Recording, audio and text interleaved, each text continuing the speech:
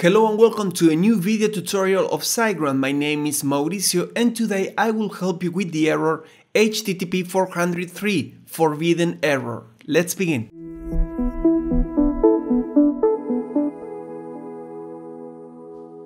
An HTTP 403 forbidden error code is shown when your server permissions don't allow you to access a specific page, folder or file of your website.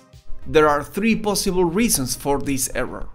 It can be the result of incorrect files or folder permissions in your server, also due to a corrupt or wrong rules in the htaccess file, or it can be caused by a conflicting plugin that is affecting the whole website. Let's check how to resolve each one of them, but before that, remember this important recommendation.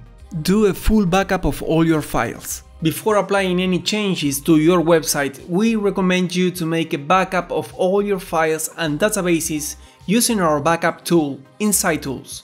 To do that, I recommend you to watch our full video called How to Manage My Backups in SiteGround SiteTools that you can find clicking in the upper right corner of this video or find the link in the description below. Restore folder permissions. In order to restore your folder permissions, go to the SiteTools of your account and then click the Install and Manage link that is in the WordPress menu. Once the page is loaded, go to the Manage Installations area and click the 3 points of the WordPress you want to reconfigure. Then click Reset Permissions and everything should be working fine again. Regenerate the htaccess file. Another possible solution is to check for wrong rules in the htaccess file. To do that, we will overwrite this file with the WordPress basic rules, but keep in mind that any custom options added manually or by any plugin will be lost. So I recommend you to do a full backup or make a copy of this simple file. Now, let's continue with the rest of the steps. Go to the SiteTools of your SiteGround account and click the File Manager link in the Site menu. After the files are loaded, go to the root of your WordPress installation and edit the file htaccess. If the file doesn't exist, you will have to create it clicking the New File button. In both cases, we will edit its content pasting the code of this WordPress article, which has the basic rules for this file. Once you pasted the code, save the changes and try again to refresh your website to check that the problem is solved. Search for conflicting plugins.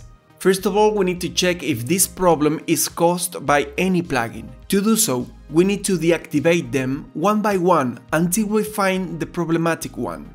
There are 4 ways to deactivate plugins: through the WordPress admin area, editing the database, using WP-CLI, or renaming folder but as a last resort. Since each one of them has its own steps, I recommend you to watch our video How to Deactivate Plugin, where I explain with further details all the procedure. Once you find the conflicting plugin, deactivate it.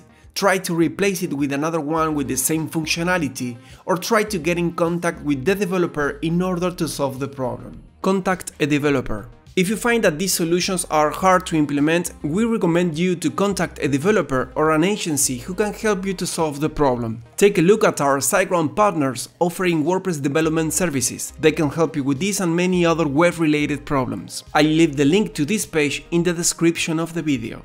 I hope this video helped you to solve the problem. If so, consider subscribing to our channel to learn more about our tools and much more content we have prepared for you. Thank you and good luck.